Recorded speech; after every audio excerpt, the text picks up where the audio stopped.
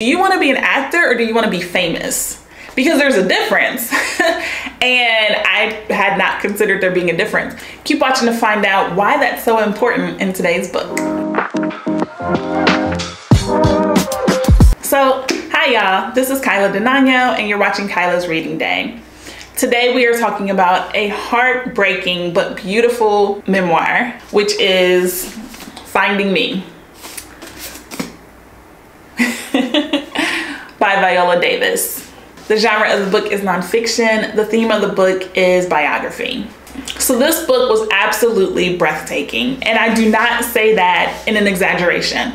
I almost put the book down multiple times because there are so many tales and stories in this book where you just are waiting for this big hurrah moment, the sun to shine, and you to be like, yes, and it does not come. And it reminds me of something else she wrote in the book. How did you claw your way out? There is no out. There is just this moment, getting through it, getting to the next moment, right? And Viola Davis says, time after time after time, life hits you, life hits you, life hits you. At most you can try to be prepared, but life hits you. And I'm like, one person can't take this much. One person does take this much, right? So absolutely transparent, beautiful story. I did push through, I kept reading it, and you get to see the strength of Viola Davis. You get to see the strength of her family, right? So to me, one of the most important quotes of the books was, forgiveness is giving up any hope of a different past. And you get to see forgiveness in a lot of different ways in this book. And that's why the quote is so important to me. Viola Davis eventually forgives her parents.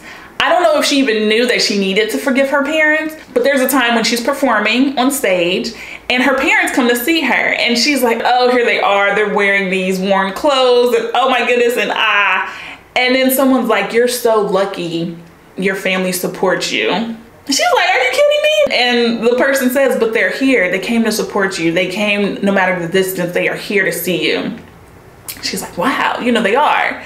There's a time when Viola had to forgive her siblings, you know, for traumas that they had and things they dealt with when they were little. There was a time when Viola had to forgive herself because she's not still that 8-year-old little girl, but also that 8-year-old girl made it out. Bonus. So it is January 2022, and I definitely saw the movie The Woman King.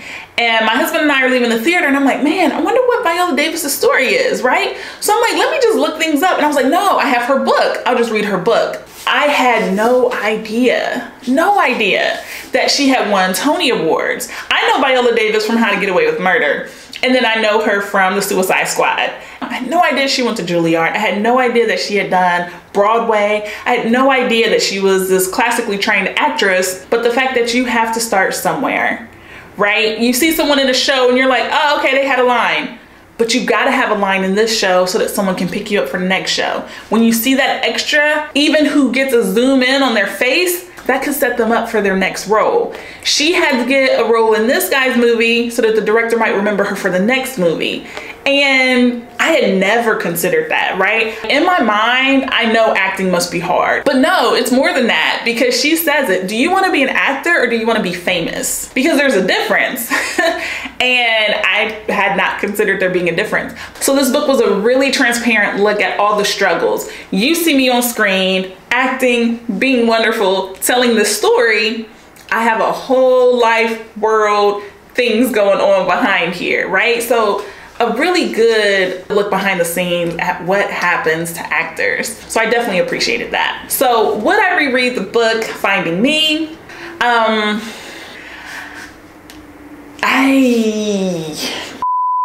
Yes, I will reread some of the chapters. I cannot reread all of the chapters, right? The whole point of reading is it brings up stories, it makes you think about your life, it makes you think about all kinds of things. I could not reread the entire thing. I was crying too hard, I was too drained. I'll definitely recommend the book, but I would not reread the entire tale.